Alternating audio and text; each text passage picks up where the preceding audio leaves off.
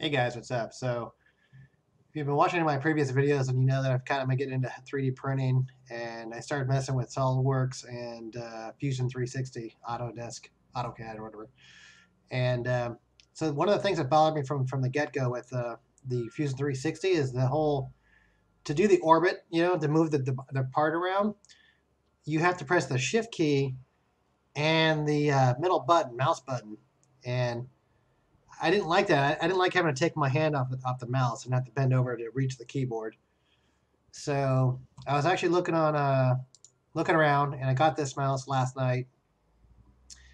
And I looked at actually a couple different mice, and I wanted some programmable buttons that I could use, especially this red button right here. So I wanted to just be able to actually make this the orbit button. So if I wanted to orbit the part, I could just press that button and orbit. And also, I didn't really like I don't like the middle click. I don't like using the middle click for the mouse button. So I programmed, I'll show you that in a second, but I programmed this button right here as the middle button, just so it's a lot easier on my finger than having to go up and push down on it. But, all right, I'll come back. I'm going to show you I'm going to open the box up so you can take a look at it. Okay, be back. All right, guys, there it is. All right, let's see. So that's the button I'm talking about right there. So let's open this up. Try to do this with one hand. Take a look at this thing real quick.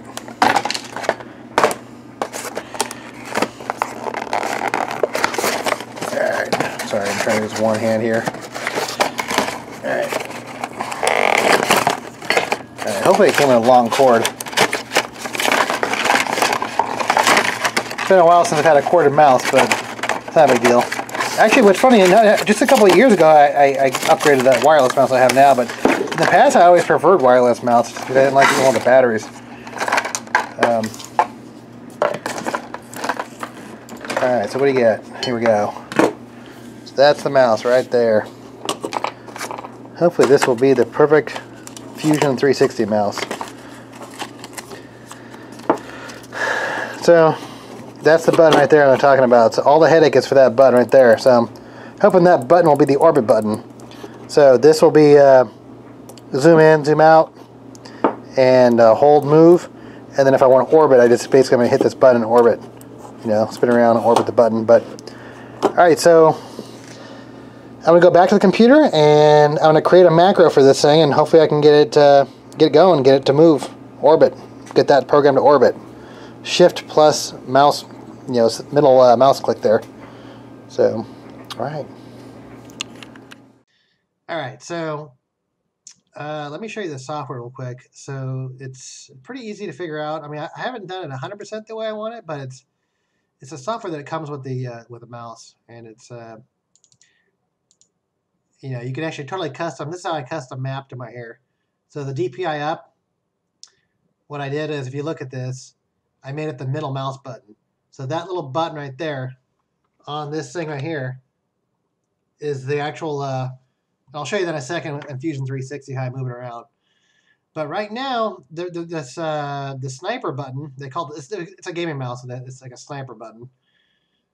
I have this set up as a right shift, the shift key, but I was actually working with some custom macros last night, and I kind of got it working, and but it's not 100% yet. It might take me like a week to figure that out, so kind of busy with work too. So, but even just now, just having this thing as just a shift button, I can just hold down.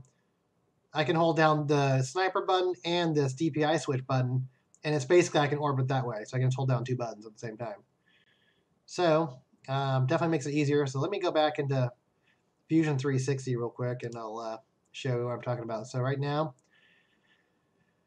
I still have the zoom in, zoom out with the mouse wheel, and then I also have the DPI button. I can move it around.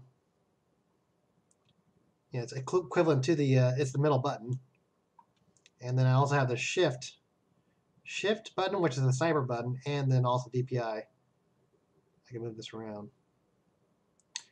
All right, let me show you that real quick so you can see that I'm not BSing you here. So this is the DPI button. I'll hold down on that. Well, if I can, gotta go back over Fusion 360 here. where's the mouse at? There we go. Hold down the DPI button. See? I'm not holding the center mouse wheel. And then to zoom, I'm going to hit down the shift and then DPI button. And that's orbit. So I don't have to sit there and take my hand off anymore and press the keyboard. I can just kind of lean back and do everything with just my hand. So I can just quickly go boom, like my hand's not even on the keyboard, and just do that. So, and then also just move it around, zoom in and out, all without having to get my hand off the keyboard there. So, yeah, for some reason my finger doesn't. I don't know if it just makes me uncomfortable or what it does, but I don't like having to push down on this mouse wheel. It really bugs me. I feel like it never feels stable. So that's why I wanted the different function with the DPI button. So, I mean, it's a corded mouse, so and it's super high resolution. So it's a really, really nice mouse. It's weighted. There's some weights in the back of it. So it's a super, super nice mouse, and it's also all aluminum construction too. So it's a super, super well-built mouse. And it was only $30 on Amazon. So it comes black, white. But I just thought I was looking for a cool mouse that I could just use with the CAD and different programs. So what the cool thing is, I can also program them for different applications too. So like I can actually base it on an application. So I could probably create like a custom profile for Solidworks. But right now I'm just really focusing on learning Fusion 360. But like I said, as soon as I saw that shift plus the metal button, it bugged me. So I was immediately trying to find a solution for that. But all right, guys, hopefully this helps somebody or gives somebody some ideas. Cool mouse. Awesome.